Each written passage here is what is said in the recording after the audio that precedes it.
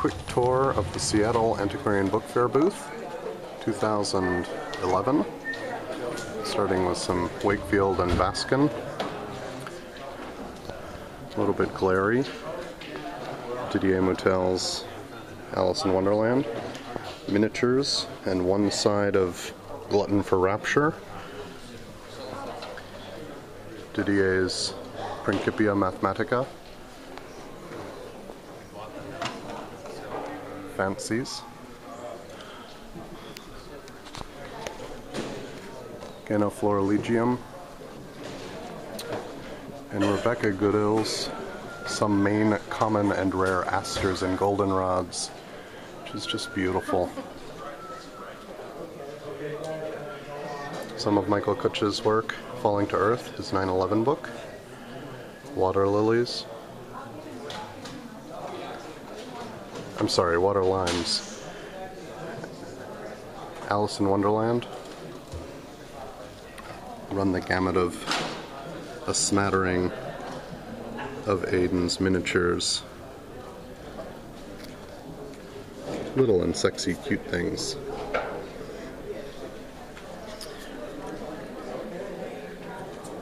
That's an unusual Baskin piece in the background, Birds and Animals. And then this is Michael Kutch's newest alphabet book, which has a fabulous binding and even better plates.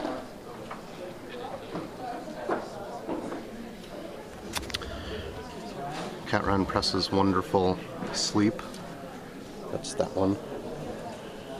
More by Didier. And Turnover Darling, Ronald King's. Some things by Gaylord.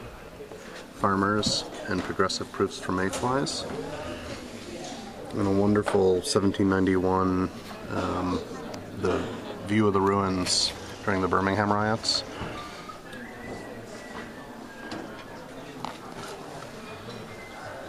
Bindings.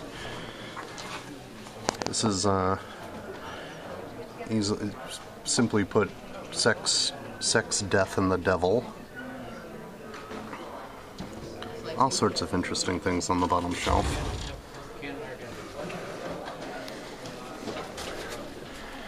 Didier's The Forbes, which is sort of dances of death for billionaires. Little bits of fun. This shows a special little trade card piece with a QR code, letterpress QR code. Travel. Prince Roman, one of 25 copies printed for Joseph Conrad. Some more press.